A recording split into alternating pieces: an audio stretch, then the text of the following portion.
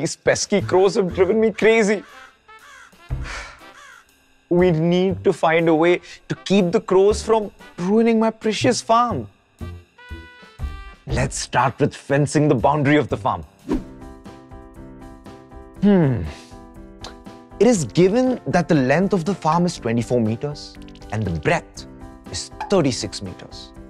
But to be sure about it, we need to check the actual measurements. To do that, we need to find the longest stick that can be used for measuring both the length and the breadth. Sticks that can be used to measure the two lengths will have to be factors of both 24 and 36. Let's list out the factors of the two numbers. We can see that the numbers 1, 2, 3, 4 and 12 are factors which are common to both 24 and 36.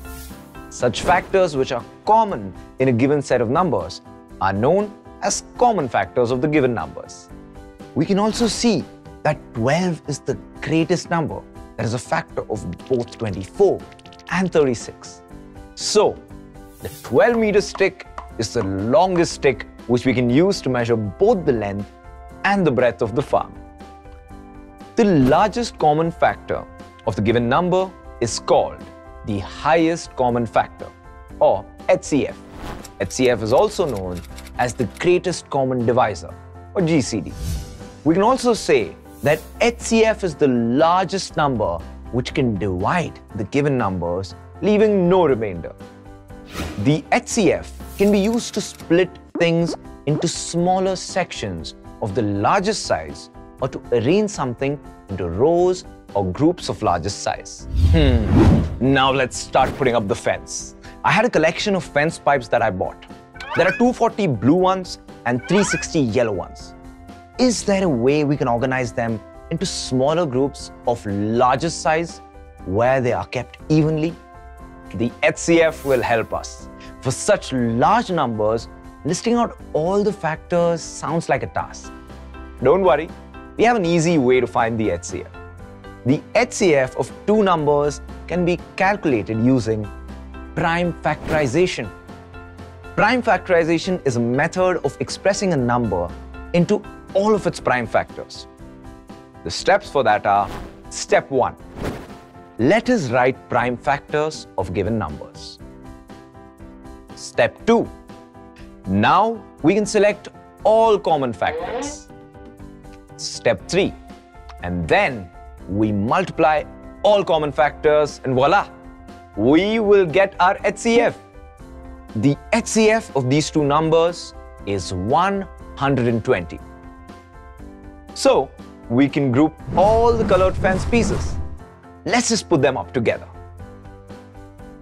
Now, let's coat our fences with glitter to dazzle the crows. You might think it's a desperate move, but I'm not taking any chances. I have two cans, one with 4 liters of glitter and another with 7 liters of glitter. What is the biggest container I can use to measure the glitter from each can without leaving any leftover glitter? First, we list the prime factors of the given numbers. These numbers have no common factors except 1. Such numbers whose HCF is 1 are known as co-prime numbers. So we can use a 1-liter container to measure out quantities from the 4 and the 7-liter cans of glitter. And now finally, we need to make some scarecrows for the farm. I have 3 pieces of fabric of 8, 5 and 21 meters respectively. These have to be cut into the same length of pieces of maximum size. Find the size of the cloth in which they should be cut. The maximum length of each piece would be the HCF of the given lengths. Let's find out. 8, 5, 21 are co-prime numbers, so the HCF will be 1. So the maximum length for each piece of fabric will be 1 meter. Now that we have all our precautions ready, we can be sure that the crows don't spoil any... How did this get here? I need to go find new ways to keep these crows away. You keep an eye out for HCFs and co-primes. And remember, we stay curious.